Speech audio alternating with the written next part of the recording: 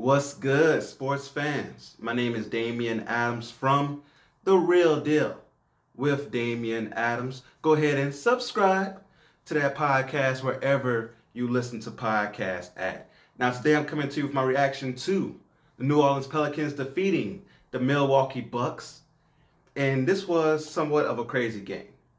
Pelicans get out to this great start, hitting threes from all over the place. We defending well, getting back on defense. First quarter is just a massive run. We end the quarter on a 12-0 run. Second quarter, we have an 11-0 run during that quarter. We get up by 29 points at one point during the game. Third quarter, Milwaukee starts storming back, getting back into the game. Eventually, in the fourth quarter, even cut it down to 5 at one point. But the Pelicans were able to hold on to the lead to win the game. And I think that says something about our maturity. So let's go about looking at the individual players. Got to start with Zion. Been a while since I did that. My first Pelicans video of the year, had to let that one out. Zion had a big game today. I love the all-around game that he had. And he made big plays during that third quarter when Milwaukee was trying to storm back. So there was a play where Milwaukee started to storm back. Giannis is just eating Steven Adams' lunch. And you're like, man, we're going to let go of another lead, one this big.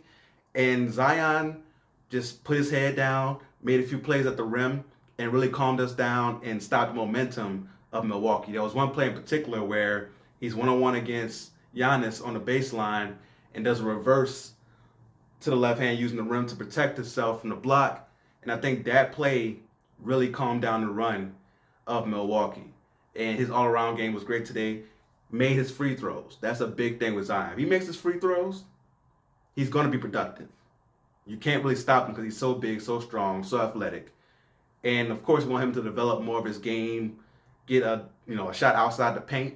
But for right now, he's so down on the inside, making free throws, attack the rim, he'll be good to go. Brandon Ingram, when they're spacing, which there was today, Brandon Ingram is unstoppable. Pick and roll, ISO, whatever you want to do with them, if they're spacing, if you have to respect the shooters, you can't stop Brandon Ingram. Not even a great defender like Middleton or Drew Holiday. When you have pick and roll, you can give him the switch, get a mismatch. He can do what he wants to do.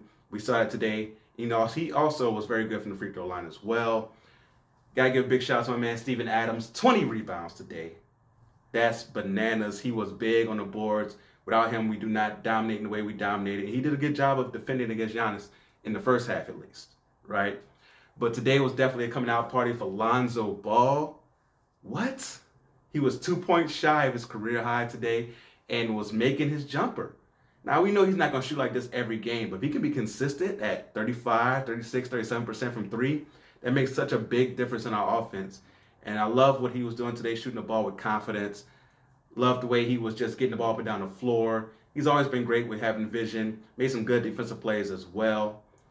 Eric Bledsoe. If he can shoot like this, it's going to be a long season for all New Orleans opponents if Eric Bledsoe can do what he did tonight. Now, for Milwaukee, they started off really slow. I thought that maybe even they were out last night on Bourbon Street, maybe got them a few hand grenades. Don't know what they was doing, but they started off really, really sloppy.